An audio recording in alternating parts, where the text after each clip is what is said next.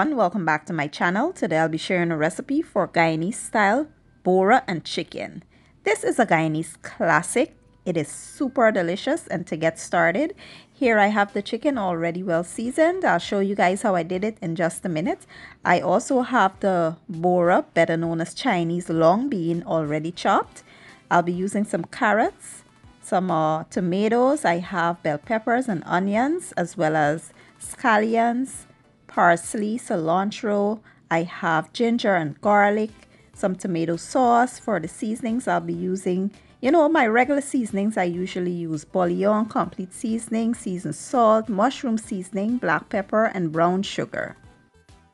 So let's rewind back to how I seasoned the chicken. First, I washed these up in some vinegar and lemon juice, and I'll be using some Guyanese style cassareep.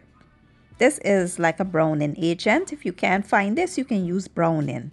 I have some sazon, garlic and onion powder, seasoned salt, black pepper, bouillon, complete seasoning, and some fresh green seasoning.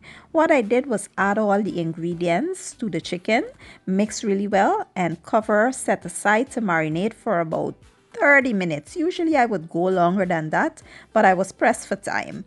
If you can allow yours to marinate longer, that will be best.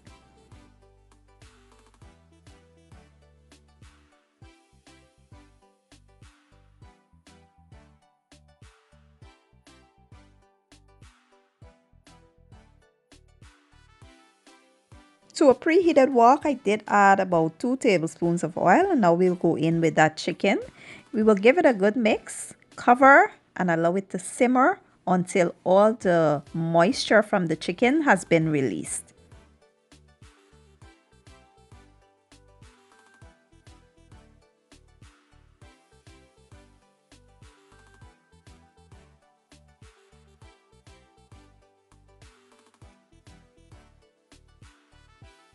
So after about 10 minutes, you'll notice that the chicken has released a lot of moisture.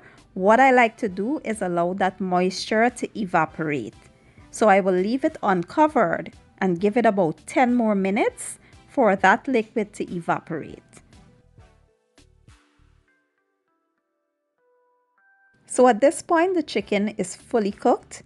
So now we can start adding the rest of our ingredients. We'll start with our aromatics, then we'll add our tomatoes or herbs. We'll give it a good mix, and we will allow it to go for about 3 to 4 minutes.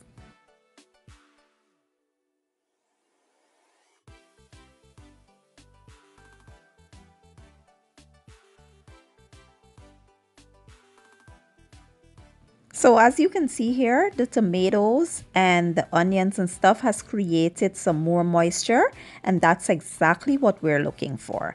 Now we will go in with our tomato sauce, give that a stir, and then we will add our bora or long bean along with our carrots. We will also add our seasonings to add some flavor and taste. We will give it a good mix, and we will cover and allow it to simmer on medium to low heat.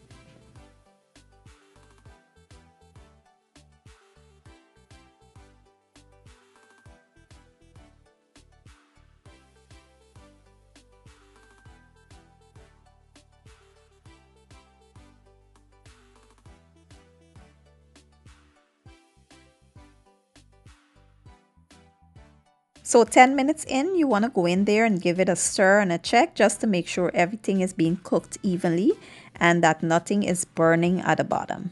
As you can see, I didn't have to add any liquid here because all of my ingredients are producing moisture, and that's exactly what I like. I don't like my bora dry. I like it nice and saucy. And that's exactly what I'm getting here. Now we'll cover this and allow it to continue cooking to our desired texture. And here you have it, guys. My bora and chicken is finally done. It smells and looks absolutely divine. And this is one of my absolute favorite Guyanese dishes, guys. I love me some bora and chicken cooked anyhow. I have another video with bora and chicken cooked in coconut milk. You guys can check that out. Now let me turn this heat off and plate up.